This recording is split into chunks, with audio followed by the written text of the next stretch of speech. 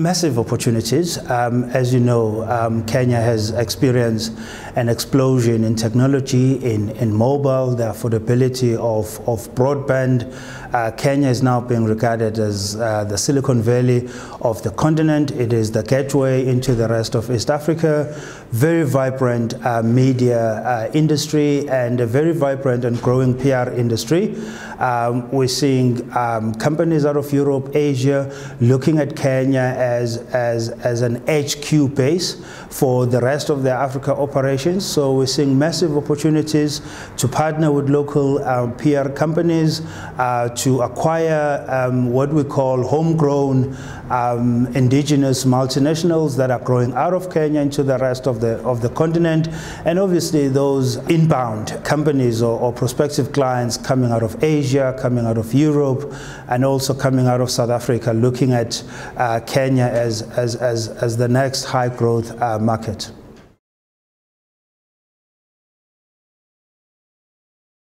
We're seeing Ghana exploding in terms of economic growth.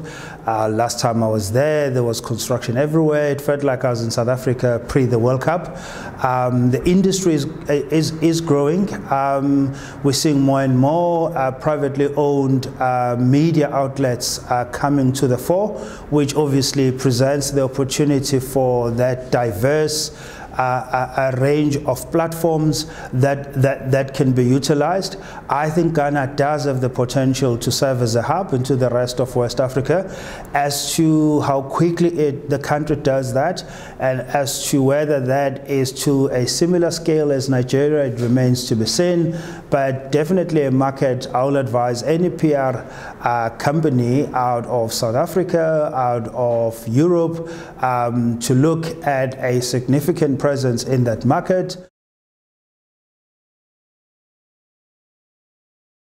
I think without the exception of our industry, some of the challenges that one will identify in different parts of the continent present opportunities. And one of those challenges that present themselves to an opportunity in Nigeria is the fact that newsrooms are massively underfunded. Journalists are not as highly skilled as one would expect in some of the far more developed and sophisticated markets from a newsroom management point of view. And there's a massive opportunity for companies to contribute in the upskilling and capacitating of journalists, thereby building a meaningful relationship with journalists instead of a transactional relationship that says, here's a piece of information about me, go and write a nice article. There are obviously other challenges such as journalists not in some newsrooms earning salaries, having to rely on their stories being published in order to get paid, and that presents itself as a major challenge when you're trying to operate on the ground.